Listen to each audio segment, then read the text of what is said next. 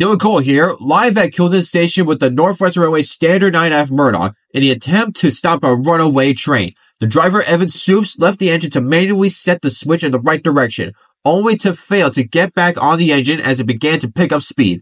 He will be held accountable for the runaway. And there goes Murdoch entering the main line with a runaway train, followed by Positive Traction's battery engine 08E on rapid approach.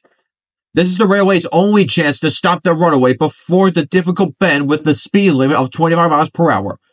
And with a speed of nearly 50, there is no chance the train will make that curve. We'll pass you now to Harold's camera to watch the attempt in action.